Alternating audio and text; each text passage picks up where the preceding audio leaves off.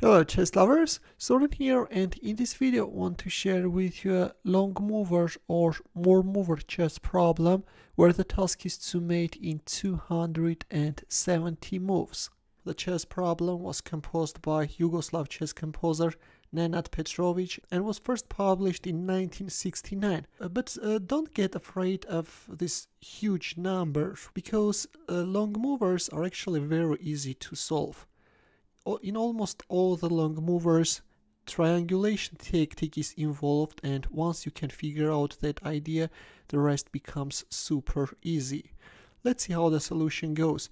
First, white is playing bishop b1, with which he is putting his opponent in zugzwang. With this move, white is first preventing d3 actually, and then is placing in zugzwang position. And now black can't move his king because of king a6 followed by b7, b8. Also can't move the knight because of this bishop takes f3 move. And all black can do is to push forward one of his pawns, h4.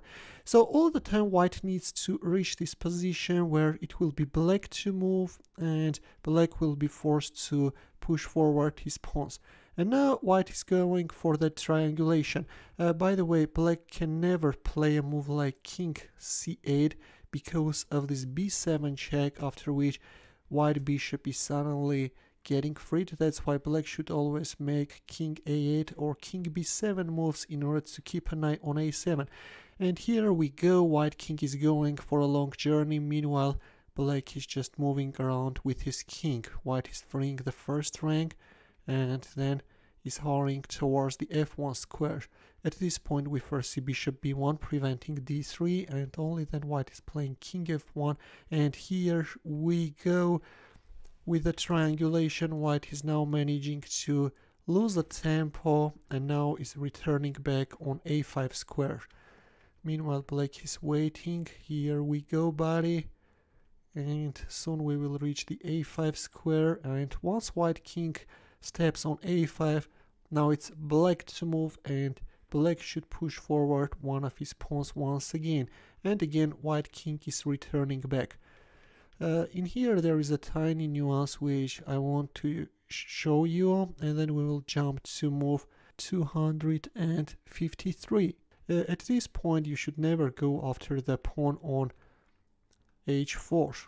For example, if king g1 then king b7, and you can never win this pawn because black always has this knight g4 defensive resource. If here, then knight f2 check.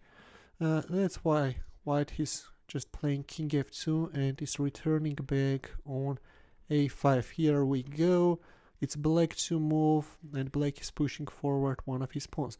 At this point, I would like to suggest you to jump to move 253, where black has already gone too far with his pawns, and now with king a5, white is putting black in zugzwang. Black should now either move his knight, leaving the pawn on f3 unprotected, or play d3 or king c8.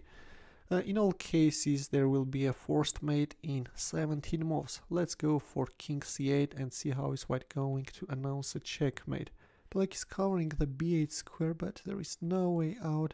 First white is munching all the passed pawns, and then will make use of his b pawn. Black knight dropped, and then the b pawn is hurrying towards the 8th rank, and here we go. Soon we will announce a checkmate. Check, and then after king h5, bishop takes f3 check is coming, king h4, and bishop f2 checkmate. This is move 270, and checkmate is on the board. By the way, interestingly, I came across this position, which is the mirrored reflection of Nenad Petrović's chess problem. This one is composed by Lutz Neweklovsky, and modern chess databases can actually spot the bluff very quickly. You know, they are also taking into consideration this type of alternatives, for example, mirrored reflection. Not a good decision by Mr. Lutz. His trick got revealed very quickly.